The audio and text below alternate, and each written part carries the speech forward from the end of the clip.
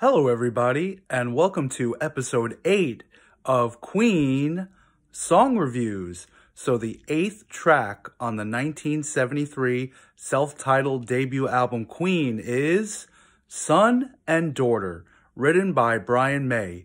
When it comes to this song, the band played it live, starting at the very beginning, the very first concert under the name Queen in 1970, they played this song, Son and Daughter. And they played it throughout the 70s up until 1976. And the song was also important live because it would include Brian May's extended guitar solo, which he would call Bright and Rock guitar solo. And he would be doing this extended guitar solo even before the song that would come on the third album in 1974 called Bright and Rock. So when it comes to the lyrics in this song, it's a little bit difficult to decipher, and there hasn't been anything from Brian in regards to the song with the lyrics, but I think it has to do with genders of men and women, and with society, and what they expect as far as a man to be, and what, a woman to be. So in the beginning of the song, you hear the great vocal harmonies with all three band members where they're like,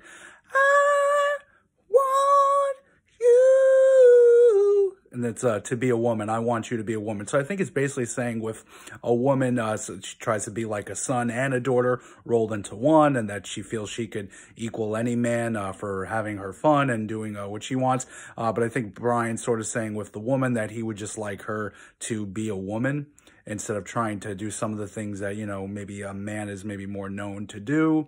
And then he also talks about with a man that when it comes to society, they expect a man to go on and shovel shit. So this has a curse word in the Queen songs. This is the first time we hear that. So I think that's what it has to do with, like, gender roles and what's expected of a man or a woman trying to do some of the things that society expects, a man to do. And he would just like her to be a woman. So as far as the song, it's a down and dirty riff. It's like a fuzz sound with the guitar, really heavy, cool riff, very Black Sabbath style. The main riff is like, da da da da da da.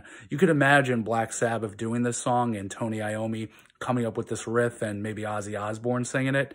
So it definitely has a Black Sabbath vibe. There's no guitar solo in this one. There's just some high guitar notes that Brian May does to once again add, atmosphere and color and to create an environment for this song. So like I said, great riff. The riff as far as the verses is like dun dun dun dun dun dun. But that's mainly the song. Like I said, it's a cool riff, but there's not much else to it besides the riff of the Black Sabbath kind of sound, and then the chorus with the I want you to be a woman.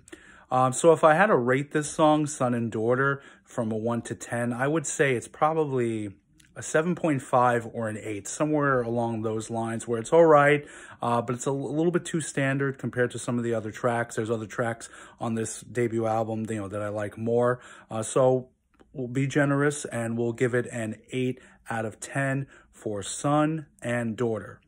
So we're going to go on to the next episode, which is episode 9, and the next track for the Queen debut album, for Queen Song Reviews, we're going to talk about Jesus!